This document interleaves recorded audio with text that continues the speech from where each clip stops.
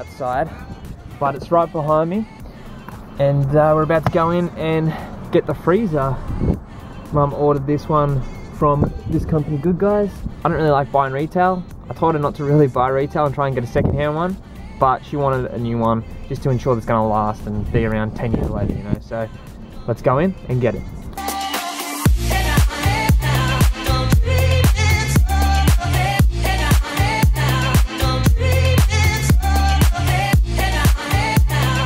I'm in the electronics section. I want to see if I can find the vlogging camera that I want to get eventually. Here's a Sony. That would be pretty cool. This is the one similar to what I have now. I think the camera that I do want to get eventually is the Canon G7X, but I'm going to buy that second hand, never buy retail, except for maybe a hard drive. So we've got the Westinghouse. What brand is it? WCM 2000 WD. Strapping her on. Yeah.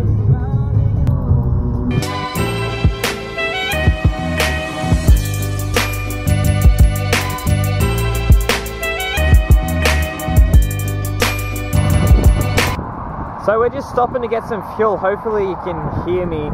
But the freezer that we did have kind of screwed itself up and it no longer works. So we're using the small little freezer that sits on top of the fridge, but it's good to get this new one because now we can have some frozen food in the freezer and not have to try and live off rations. Okay guys, so a bit of an update. Let me just pause this for a sec. So we got home and installed the new freezer. It's up and running. We have some bread and some butter in the freezer, getting nice and solid.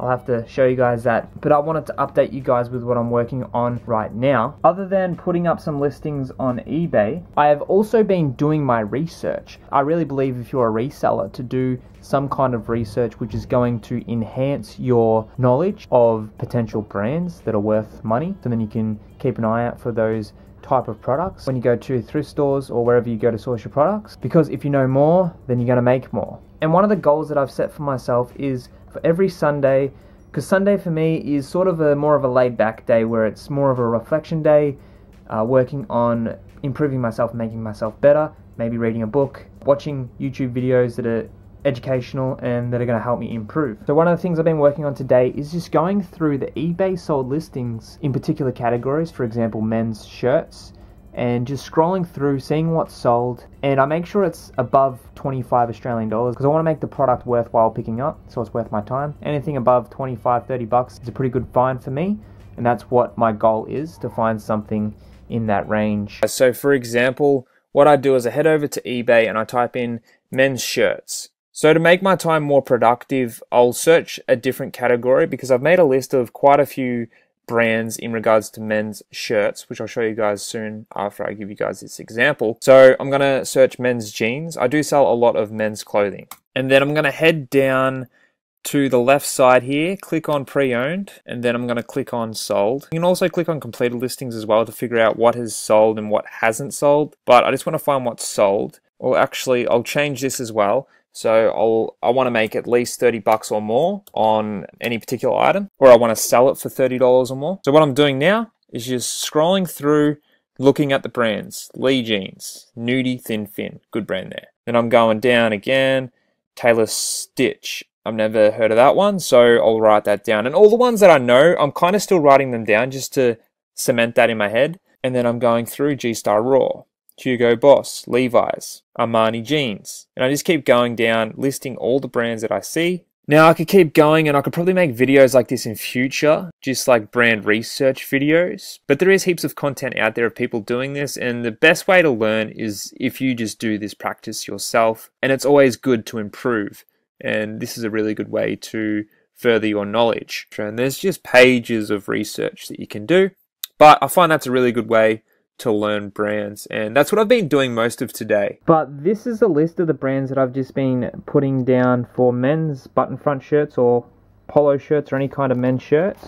And I've just made lists upon lists of brands, so then I can learn the brands and then see if I can find them in the thrift. And I've also been focusing on how I can sort of change my business model in regards to making more profits selling online. I've just been working on coming up with some ideas and stuff, and I've realized that maybe I need to source maybe some lower end products, because most of the products I've been sourcing in my business model are high end products that sell for $80, $100, and I've been sort of neglecting the maybe $15 to $20 profit ranged items, and they could be the bulk of the business if I just focus on getting bulk of those items, because there is quite a lot of them out, and it's an opportunity that I've been missing, and that does add up eventually. If you sell, you know, multiples of that sort of range, it's going to add up. It's not like I'm doing that much work in regards to photos and listing. It's pretty quick work. It's done in a day once I've found the items. So I've just been considering that too. But here is the freezer. It's what it's looking like, all set up. But that's it for today's video. Thank you for watching. If you enjoyed it, make sure you give me a thumbs up, and also put a comment down below if you have any questions. See you guys in the next one.